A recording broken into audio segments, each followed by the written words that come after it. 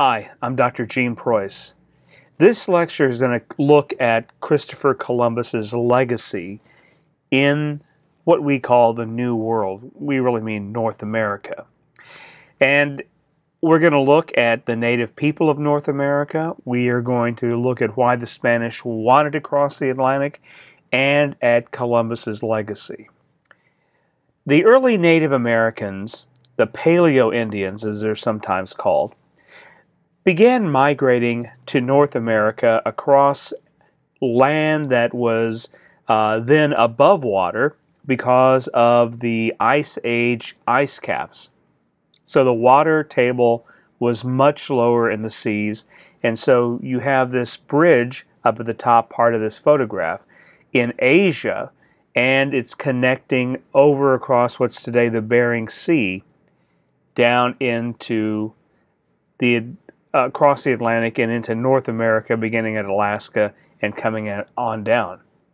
And the migration began about 70,000 years ago, we think, and it lasted until about 10,000 years ago. So it was land that was available for a long time for settlers to cross, for people to migrate over. They usually were hunter-gatherers moving in small bands.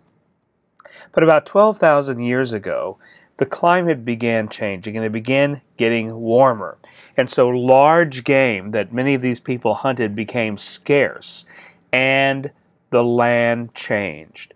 So people could now domesticate plants and smaller animals. For example, you have about 10,000 years ago the development of what we would today call corn. The ability to domesticate agriculture and have plants and animals allowed for a secure food supply, or a more secure food supply than that of hunters and gatherers. And so you do have population growth because people are able to reproduce more. And if you have population growth, you're also going to have permanent settlements, and you're also going to have a diversification not only of the food, but of people's roles in society. And you have the development of religion, the development of trade, gender roles become more fixed, leadership roles. Now, not all cultures are going to adapt to this change at the same rate across the world, but many did. And you have people who are hunter-gatherers, fishers, and then you also have people who are developing agriculture as well. In North America, the people began developing civilization. About 3,000 years ago, you have the development of more modern cultures in North America. And some of these are the Adena Hopewell, about 800 BCE. These were mound builders. They lived among the Ohio River Valley and made large mounds, often representing people or animals. Then later on, moving further south along the Mississippi River, you have what's known as the Mississippian culture. And this develops about 2,600 years ago. And the largest city that they possessed was one in what's today East St. Louis, and it's called Cahokia. It's a World Heritage Site, and you can visit it today. They've excavated 2 large temple mounds there. Further south, in the Four Corners region, the New Mexico, Colorado, Utah, Nevada region, and that area you have Pueblo cultures or Pueblo Hohokam cultures, which still exist today. Mesa Verde is also another place where there were large pueblos built. And then further south than that, you have in what is today called Tenochtitlan, actually what is today called Mexico City, it was called Tenochtitlan, the development of the Aztec Empire. And they were around about 1200 to about 1500 when the Spanish conquered them. Now let's look at why Europeans came across the Atlantic in the first place. Now we think that sometimes Christopher Columbus was the first person, and that certainly is not true.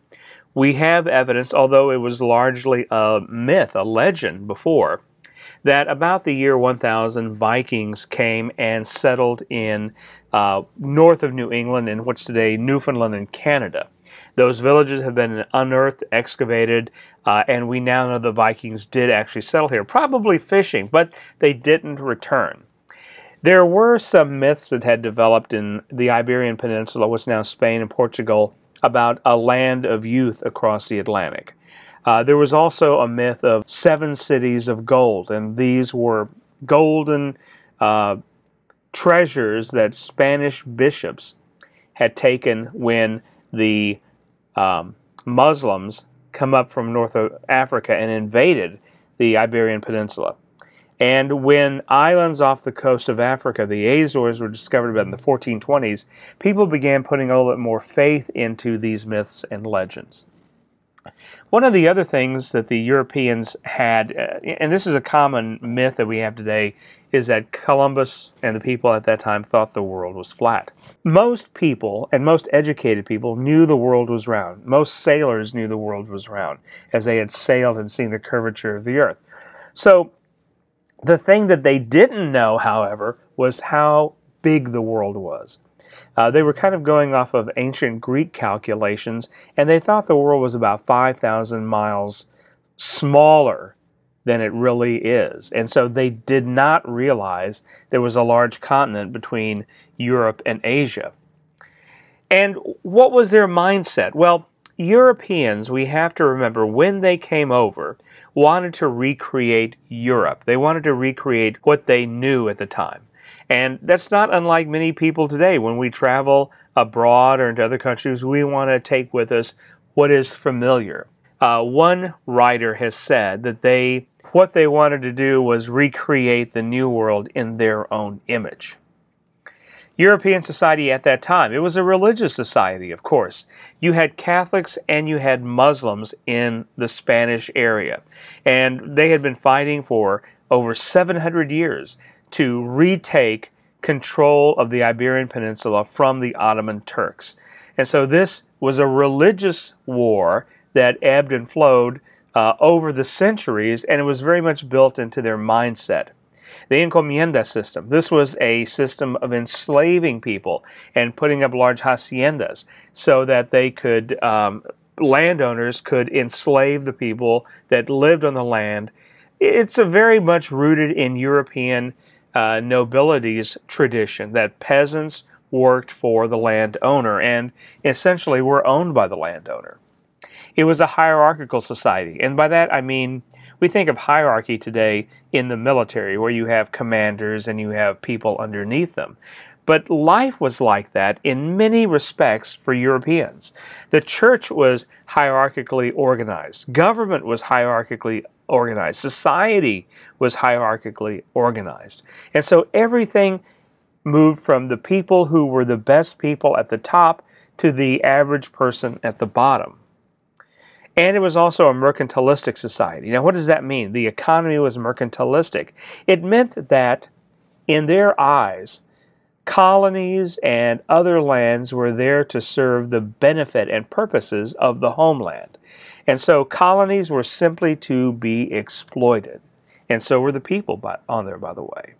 So that was their mindset. They were an acquisitive people. They wanted to gather things. The only way of getting gold was to take it from somebody else or to find it. And so they wanted wealth. In Europe, they needed wealth. You had a whole bunch of rulers who were trying to establish kingdoms at this time. And trade between the East and West was equally important because they wanted the goods and services from the East in Europe. At the time, there were also technological advances. In what is today Portugal, Prince Henry, the so-called navigator, established a school or a think tank for people from the Arab world, from the Christian world, from the Jewish world to come together, engineers and scientists, to discover new ways of advancing navigation on the seas. And this was beginning to have influences on the way boats were built, ships were built, and in the way people sailed. And so they could now sail outside of the Mediterranean into the Atlantic. Before that, it was simply too dangerous. There was also religious zeal. I mentioned this idea of taking back the land from the Ottoman Turks. And you certainly you see this influence in the Crusades of the 1100s when they wanted to retake the Holy Land, the Middle East. And the expansion of the Ottoman Turks from Africa and into the Middle East on up into Europe This led to the Reconquista, the Spanish, for example, the Reconquista. How do we take it back? And we must take it back. And you have a militaristic society that develops around this. Now, there were some early successes at sailing. You had Bartolomé Diaz and Vasco da Gama, who sailed around Africa and were trying to establish trade with India, and da Gama eventually made, his ships made it to India. So there was this idea of needing to explore and acquire, and having the technology to do it. Now, when Columbus set sail and took advantage of some of this new technology, he left Spain in August of 1492, and it wasn't until October that they sighted land. In the meantime, the governments of Portugal and the governments of Spain divided the world. These are the two countries that had used Henry the Navigator's techniques and his discoveries in the field of navigation in order to sail around the globe. And because Portugal had pretty much sailed east around Africa and on into India, it was agreed that they would get the eastern part of the world while the Spanish would get the western part of the world. And this was divided. Actually, this is why the Portuguese get Brazil, because it's on the eastern side of that line and they were there first. Now, what was Columbus's significance? Well, he sparked European interest in the New World, in North America, a place that they hadn't known before. And so, because of the technology that they could repeat that adventure, Europeans began going regularly to the New World. Now, a big surprise were all the people and animals living there in the New World. People and animals they had never seen or heard of before. And so for many, they thought this may be a new creation, a creation that wasn't in the Bible, that they didn't know about. And it confused many of the Europeans as to who the Native Americans were and what those new animals were, and were they the same as everybody else. And I want to talk also about another part of the legacy of Columbus, and that was the Columbian Exchange. We talk about this quite a bit. This Columbian Exchange is, as one historian has described it, the greatest biological revolution in the Americas since human beings came over. This meeting of the Old World and the New World, Europe and Africa and North America, exchanging animals, exchanging people, exchanging food, exchanging disease. That is the Columbian Exchange.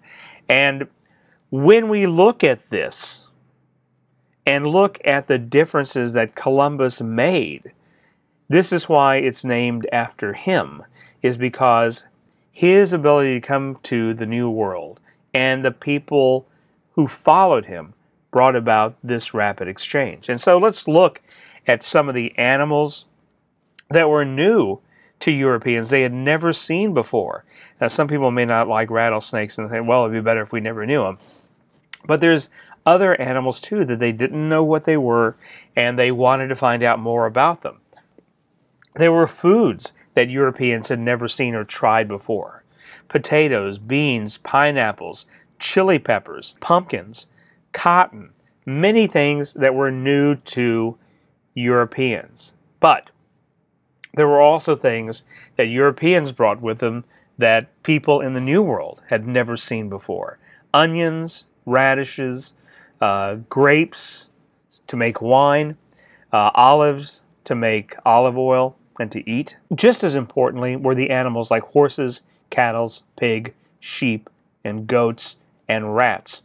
Many of these traveled with the explorers, with the conquistadors, as they came to the New World, and were allowed to run wild once they came in because there was no fencing. They were just rounded up later. But they also bred, and they multiplied in their numbers and took over large parts of the New World and thus helped to spread some disease. So you see what happened as a result of Columbus's landing. Who were the native people of North America? They were descended from prehistoric migratory people who came from Asia largely. There probably may have been other routes, and there may have been some people who were in boats who traveled over further south.